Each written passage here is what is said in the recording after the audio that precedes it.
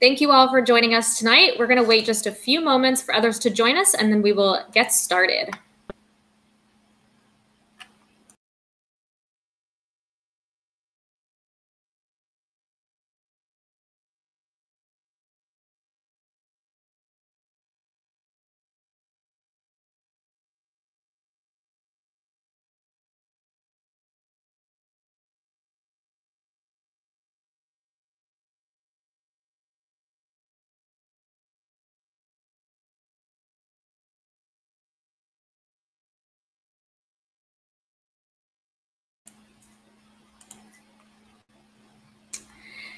Welcome to Family Houston's weekly Facebook Live series. So we're here every Thursday night at 7 o'clock p.m. Central Standard Time.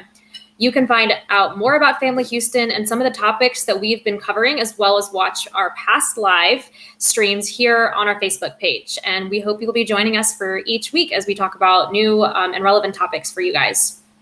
Tonight, we'll be discussing all things financial, which is obviously right now very important and a really relevant topic. So we'll be talking about ways that you can save during this time, how to make your money last longer, the importance of a good credit score, and how to create a budget, which we can all use. So I'm Shelly Long, the Manager of Communications at Family Houston. And again, I'll be the moderator for tonight's session. I hope you've been tuning in over the last month and know a little bit about Family Houston by now. But just in case you don't, I just want to let you guys know the services we offer the community. So we provide mental health counseling, financial and employment coaching, and case management services to individuals, children, and families.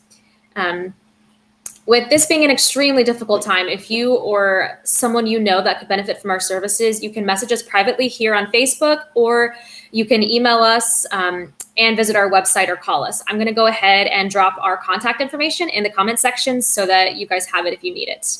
With that being said, I'm sure many individuals, myself included, are anxious about finances during this time and have lots of questions. So if you want Brenda or Armando, who are going to be the financial coaches joining me tonight, to answer anything, you can go ahead and message us, or you can comment on here, and at the end of the session, we'll have them answer for you.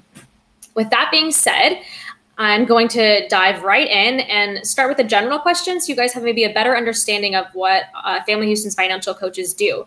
So Armando, could you explain to us what financial coaching is and maybe some misconceptions that people have with it? Sure. The best analogy that I could give is what a coach is in terms of athletics. Believe it or not, when Harvard started their football program, for the first 10 years, they did not hire a football coach. And during this 10-year period, their rival was Yale. In a 10-year period, they were only able to win 3 times against Yale. So in the 11th year, guess what Harvard did? They hired a coach and they increased wins against Yale. So just as in the world of sports, it's unthinkable to have a coach, and even the best players have a coach, the same thing applies to our finances. So to clarify some of these misconceptions, a financial coach and a financial advisor are 2 different things.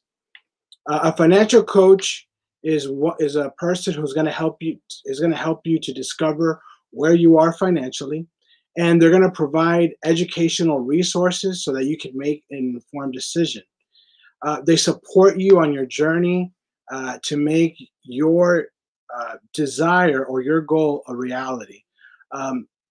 A financial advisor, on the other hand, is a person who's looking for clientele that has money to invest.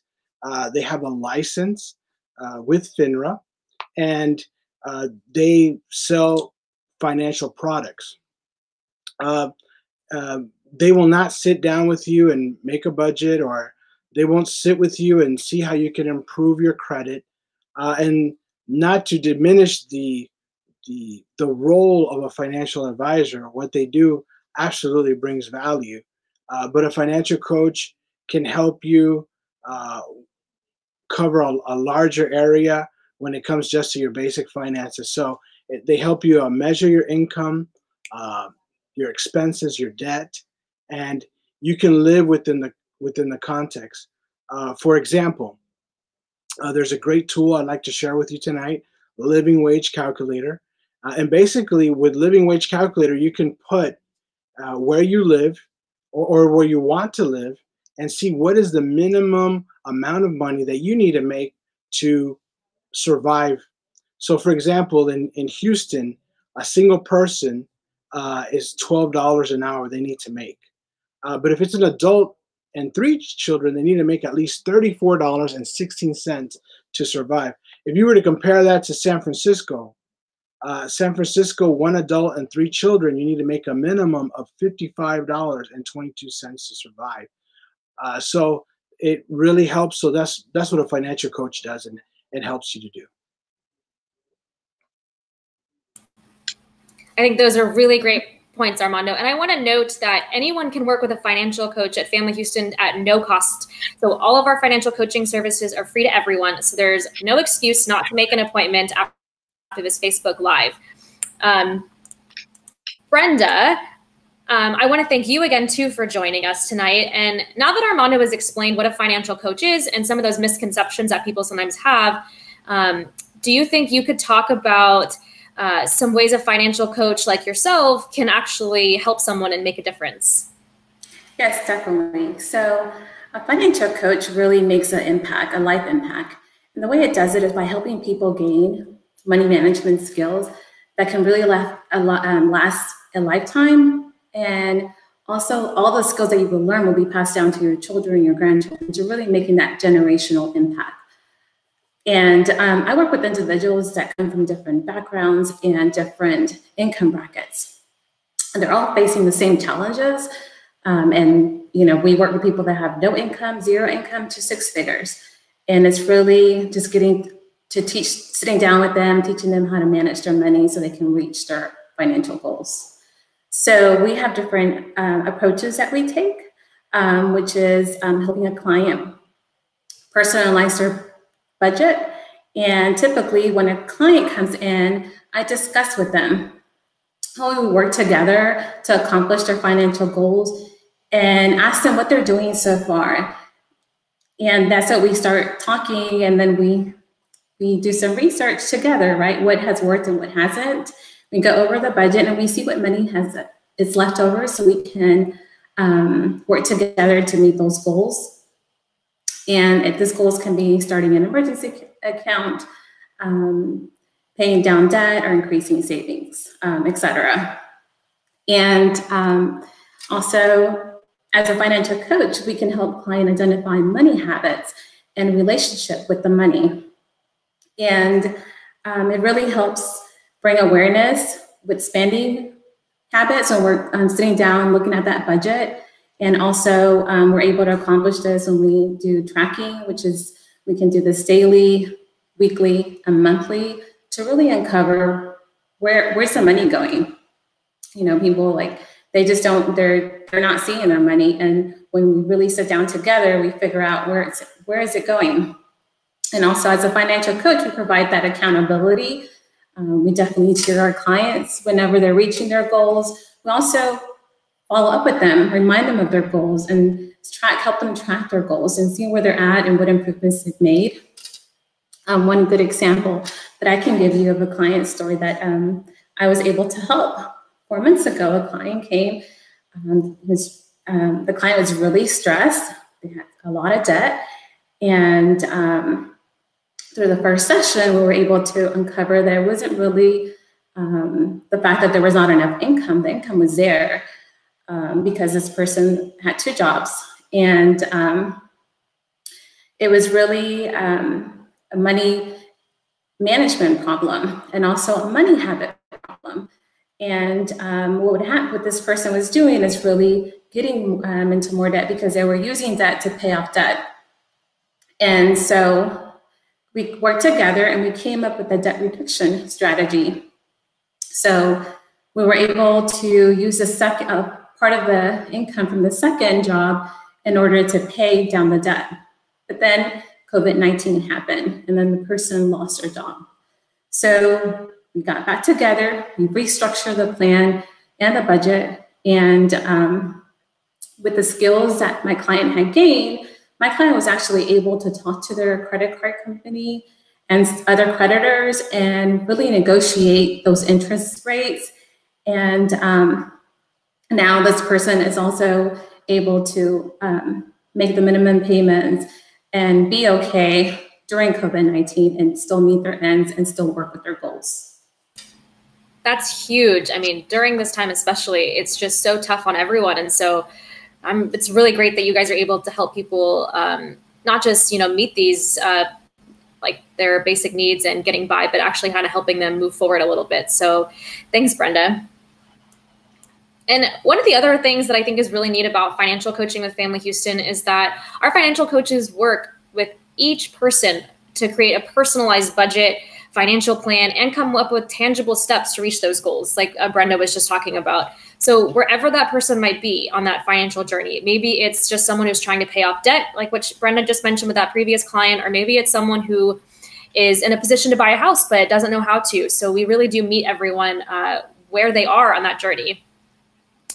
So one really important thing that people will need to work on to meet some of these goals, especially if you're trying to buy a house, is your credit. So Armando, can you tell us what the importance of having good credit is, and maybe some places someone can find their score? Sure. One of the apps that are my favorite that I like to use, especially monitoring your credit, is Credit Karma. It's a vetted app. And basically it gives you information, it gives you alerts, and even gives you suggestions on how to improve your credit. Now, the impact of credit history is very significant. For example, one thing that credit can impact, and the majority of consumers are not aware, is employment. So, for example, let's say you're trying to get a promotion, you want to be in a position of leadership, or especially in the financial industry. If you want to work in the financial industry, one thing that they do is they pull your credit. And as unfair as this may sound, if you have bad credit, you could be viewed by your potential employer as someone who is not responsible. Given that, if they have another candidate who has good credit, basically the other candidate will be selected. That can be like a tiebreaker. The other thing that credit also impacts is your insurance rates. Someone with bad credit can end up paying more on car insurance than somebody with a DWI. So not only does it hurt your income, but it also makes insurance a lot more expensive. Also, housing. If you have bad credit, it can make it very difficult for you to buy a home, or almost impossible. And also, when it comes to rent, they might ask for a first and last month deposit. The other way that credit also impacts is obviously when you want to get a loan. Somebody with no credit and can't get a loan from a banking institution, if you were to go to a pawn shop and you were to get a loan, let's say from a penny to $200, the max that the state of Texas has authorized a pawn shop to charge you is 236%, which is unbelievably high. If you go and get a payday loan, and basically to qualify for a payday loan, you need a bank account and you need a direct deposit. The interest rate can range from 300% to about 936%. So the impact of credit history is very significant. It also will impact your access to loans, to credit, and even other important services such as a cell phone.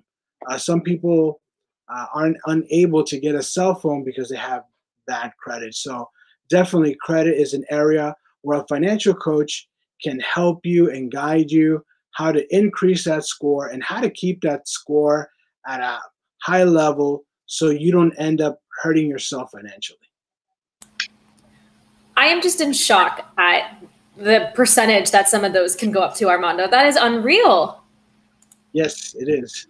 Oh my gosh. Well, okay, I'm going to get over that. What are some ways people can manage their finances, Armando, I'm sorry, Armando. I was going to actually ask you a follow-up question first. If someone who is working on their credit score has a low score, what are a couple of things that you recommend they could do to start building that up? So it's definitely a case-by-case situation. So I guess the best way I like to describe it is it's kind of like if you're taking a class and, the first thing that they give you on day one is that syllabus. And based on that syllabus, it tells you how your grades are going to be calculated for that class. So there's different categories. So for example, one of the categories that will impact your credit score is your credit utilization ratio. So let me explain what that jargon means. What does that mean? So for example, let's say you have a credit card and your credit card's for $1,000. Rule of thumb is don't go over 30% of that credit card. So basically, don't look at that credit card as $1,000, but you're going to look at that credit card as max $300. If once you start going over that 30%, your credit score starts going down. So that's one of the things. Another thing that creditors also look is your payment history. I think that's like about 35% of your score is calculated by that. If you pay late, so if you pay 30 days late, 60 days late, or 90 days late, all that is being counted against you. The unfortunate thing about credit, when you make a mistake like that, it can impact you for 7 years. So in this segment, we wouldn't be able to talk about all those things, but definitely I would encourage anyone who wants to increase their credit score, wants to protect their credit score, to reach out to a financial coach, and we'd love to help you with that. That's really important information, Armando. I actually have a question from the audience that I'm going to jump in and ask you real quick. What is the highest a credit score can be? I think it's about 800 or 815. That's probably like the max. Okay, awesome. Thank you. So, Brenda, what are some ways people can manage their finances during COVID-19? I know things are tight and difficult right now, but I think there are probably still some things that people can do. And maybe you can also share with us some ways that we could all cut costs. Yes, definitely. So right now, it's definitely a time to reevaluate your budget, and depending on what your financial situation is, right? And the more impacted you might be, you really want to put your budget and really cut expenses to bare bones. So one way we could do this is by creating an Excel budget spreadsheet, and that allows you to really just go line by line and see where you can make these changes that would lead to reduction in expenses. And some examples that of this can be change your phone plan, change internet, or change phone providers. Revisit your insurance plan. I know some insurance companies are giving people 15%, 20% discount, so they're getting money back. So when you're getting that money back, you can reapply that to your financial goal, whether that be creating a savings account or emergency savings, whatever that is, or just covering another bill where you might be shorted. So another thing you can also do is requote your insurance and see if you still need that coverage that you had when you originally got the policy. There might be things there that you're paying for that you really don't need. So reevaluate that. One thing I recommend is to work with an independent insurance agent, because they can work with multiple insurance carrier and provide you the best quote. And I know some people might be saying, well, I really don't like Excel. Well, you can use a composition notebook, and you can create your personal Excel sheet. I call it the composition Excel, and the line's already there for you, and you just write down all your expenses and your income, and you start making those changes when you're going line by line again, and you can create that using the composition book. Another thing that you can do is learn about possible hardship programs that are out there. They're being offered by your creditors or your financial institution. And I know one is very popular, the student loan forbearance program. And this is currently covered under the CARES Act. The only thing that it's only the loans that are federally funded. Local loans and state loans are not included, and private loans were not included under the CARES Act.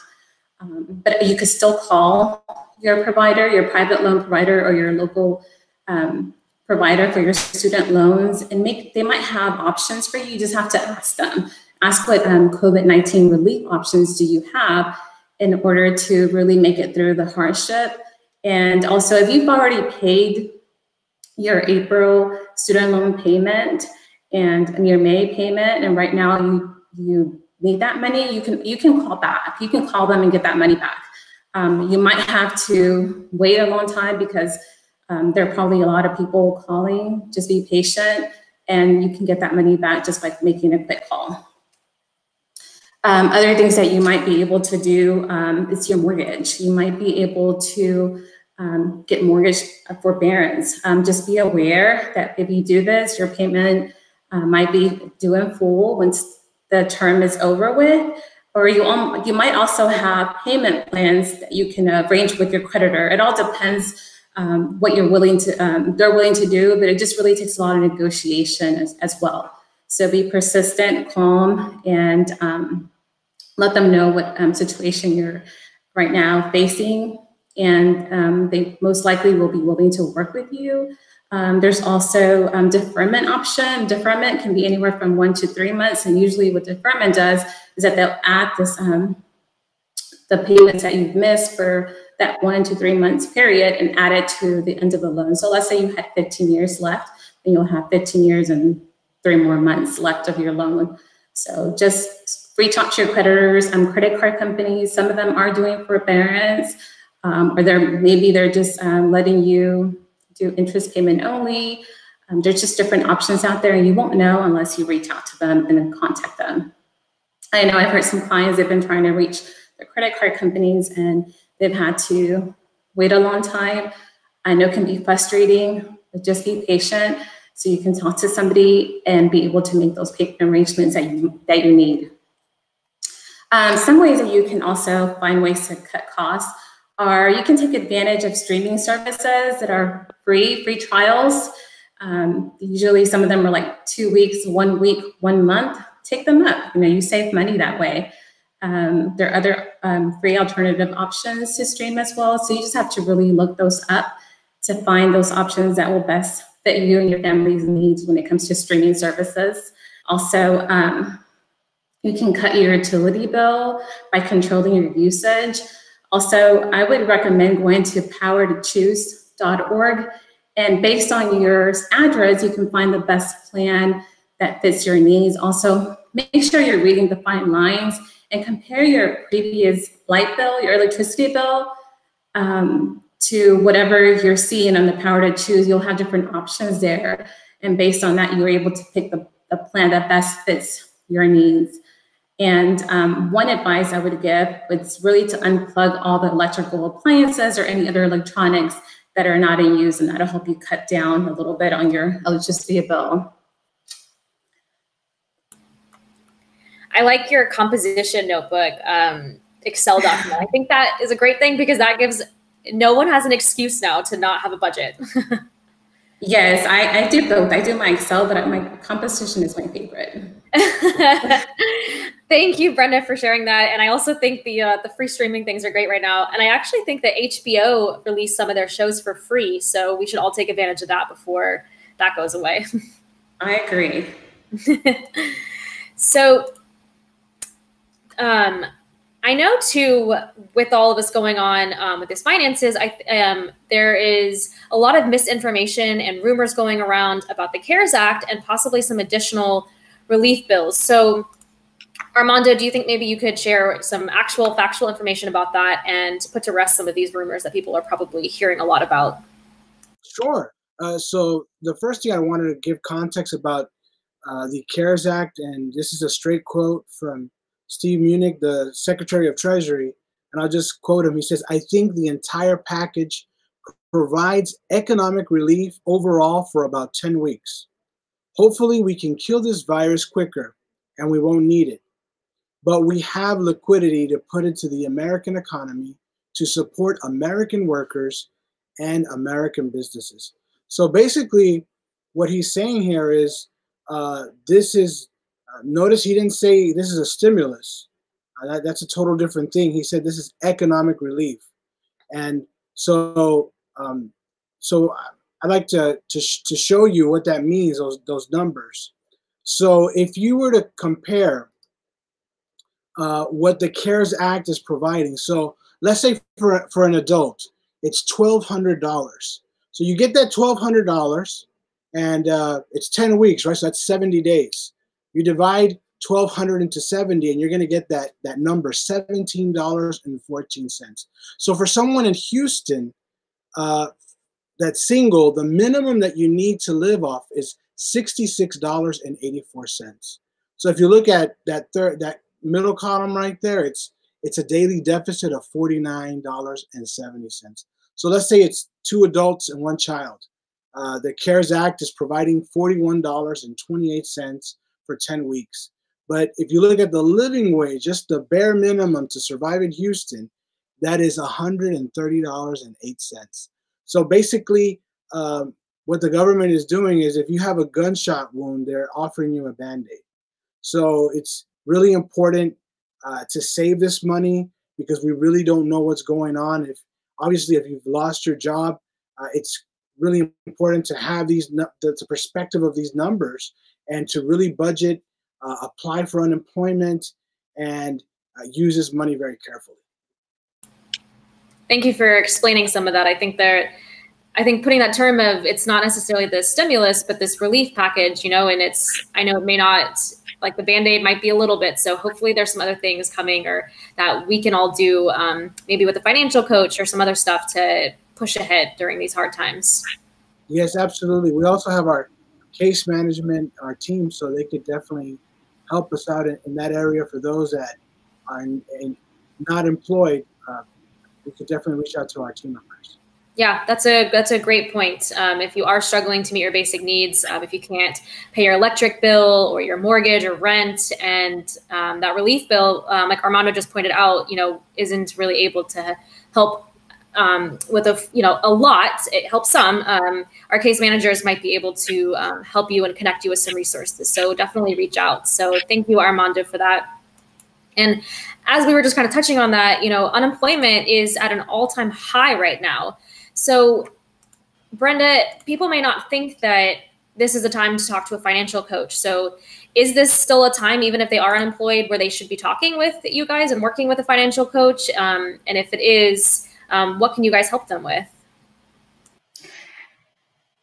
Yes, thank you, Shelly. Yes, this is definitely the time to really be talking to a financial coach, because you probably have a lot of financial stress, right? And you probably can't, stress definitely is shown to block your mind, and you really can't think straight. So it really helps to have some input and talk to a financial coach.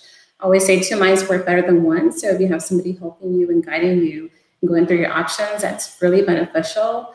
So some ways that a financial coach can help is really by asking open-ended questions that lead the client to project their future financial goals. And we do this by helping the client define their goals, and this also helps the client create a plan that's going to align with their financial goals. And they can only do this if they talk to a financial coach that it's going to help through this time and really alleviate some of that financial stress.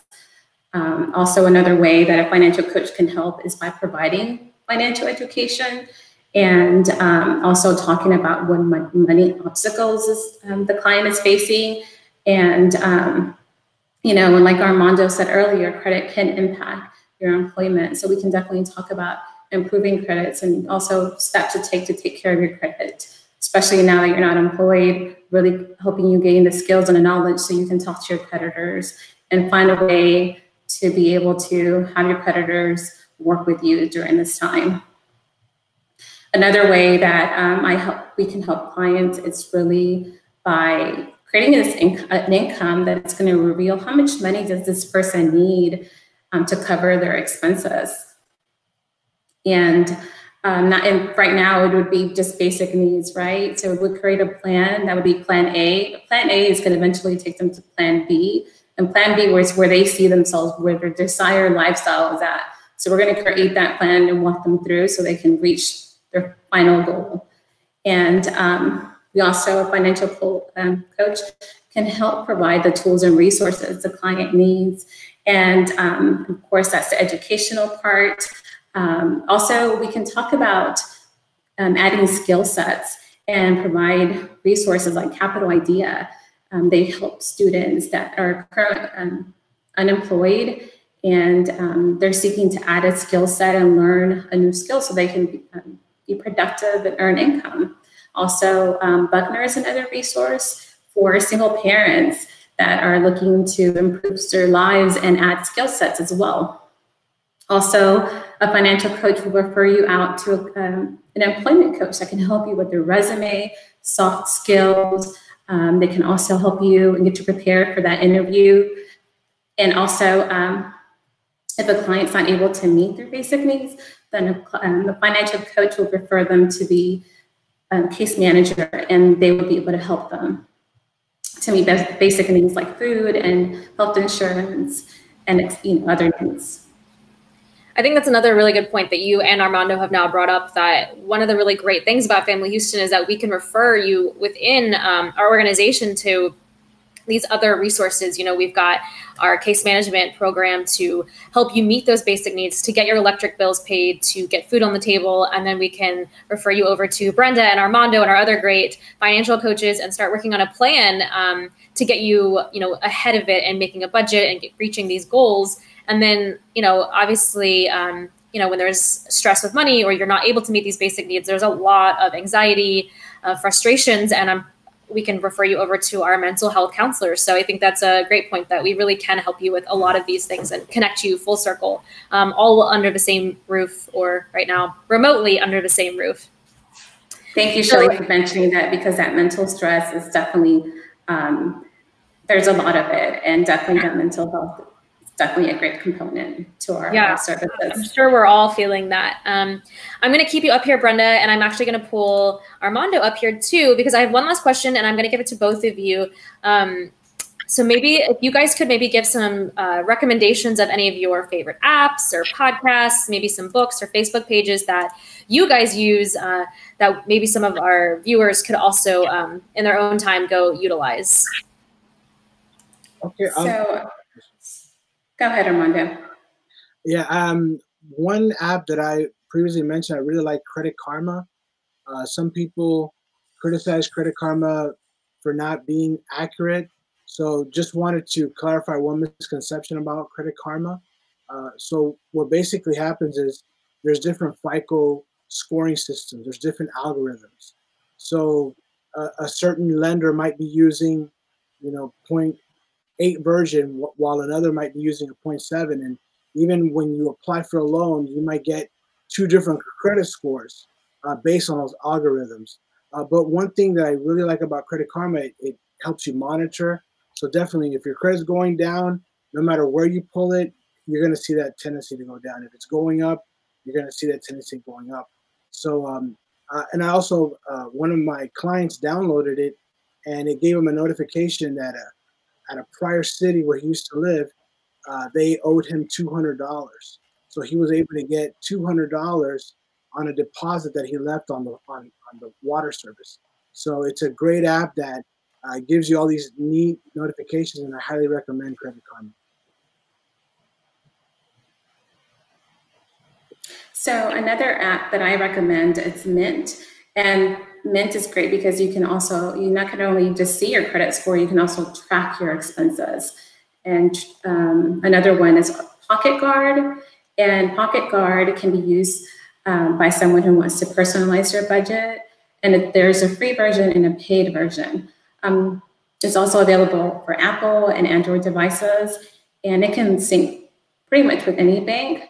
The app uses spending limits and automatically builds a personalized budget based on income, bills, and goals. It can make monthly saving goals and mark bills as recurring, so you can see how much you have in your pocket that day, week, or month.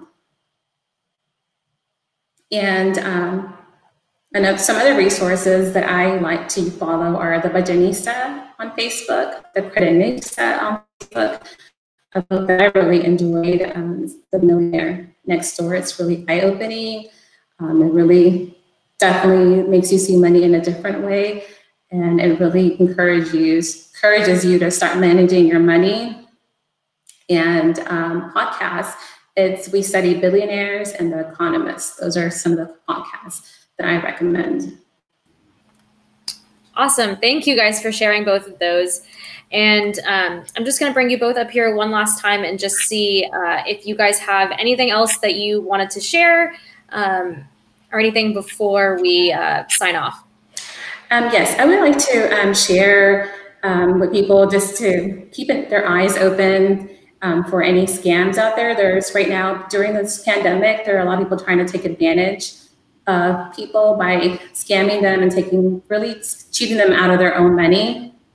So if you're getting emails or calls or texts or seeing ads or offers online, be careful with those. The government will not seek out to you via the sources. Your banking institute will not be texting you for your information. Most of these organizations will actually mail you any information, or actually mail you that there's probably, send you a text message that somebody is trying to use your information. So they're not going to ask you for your information. So please be aware of this.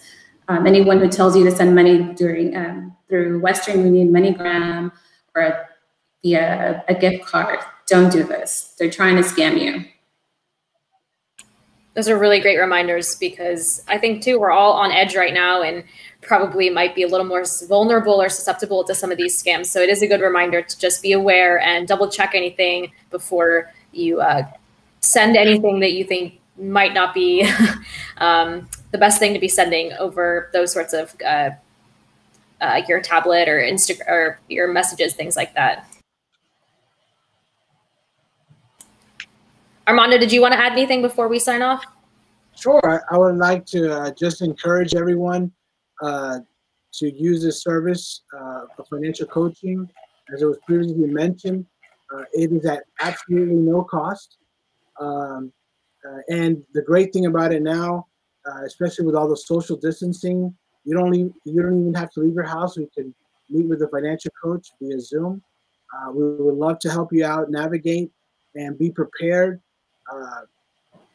to help you prepare for your goals and to make those wishes, those desires a reality. Perfect. Thank you both so much for joining me this evening and sharing all of this great information with our viewers out there.